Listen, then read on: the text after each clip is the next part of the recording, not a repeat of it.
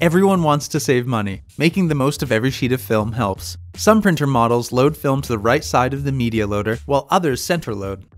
Using a right side loading printer, set up an artboard to match the dimensions of your film scrap.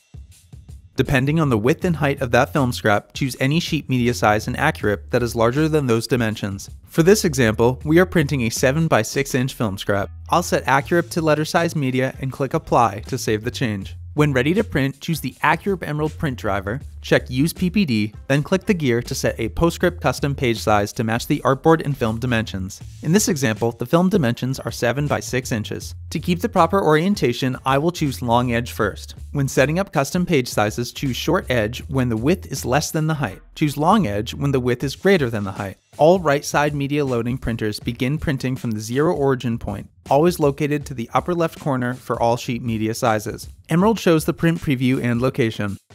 Center media loading printers can achieve this level of control by simply setting up the image centered in stock media sizes. In this example, I have a scrap of film that is 4 by 12 inches. I'll set AccuRIP to 11 by 17 media. Create an artboard to match the width and height of the film scrap.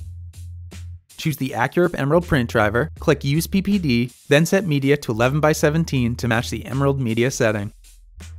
Go to the Layout tab, select Reposition Artwork to, then choose Top Center.